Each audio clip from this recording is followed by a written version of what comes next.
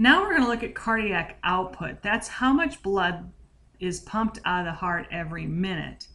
But I'm going to divide this actually into 4 videos instead of trying to do it all in one. It's just too long. So part 1 is going to look at how cardiac output is affected by heart rate and stroke volume. Stroke volume is how much blood is pumped out with each beat of the heart, and of course heart rate is how many beats per minute. Then I'm going to turn in the next video to look at factors that affect what is called preload and afterload, which in turn affect stroke volume and therefore affect cardiac output. In the third video, we'll look at factors affecting contractility, which also affects stroke volume and therefore cardiac output.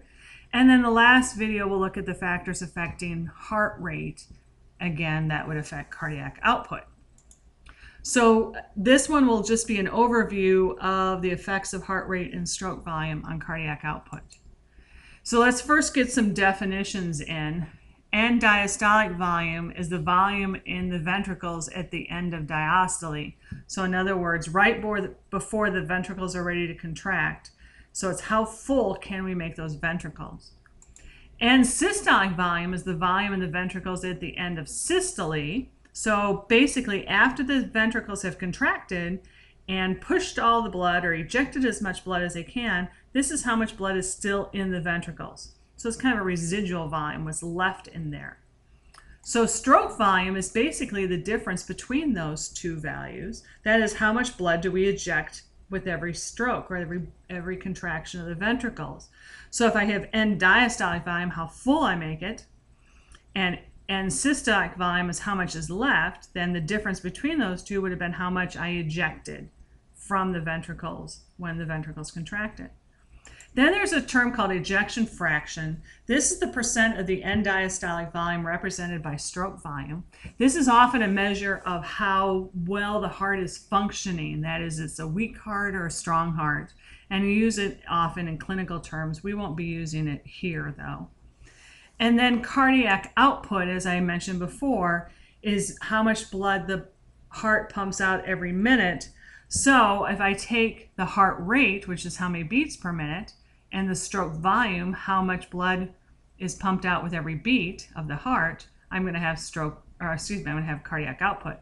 So if I have 75 beats per minute as a heart rate, and every time the heart beats, I pump out 70 mils, then I take the two together, I pump out about 5,200 mils per minute, and that's over 5 liters of blood per minute, and that's our volume. That is how much blood we have actually. So we're actually pumping our entire volume of blood every minute.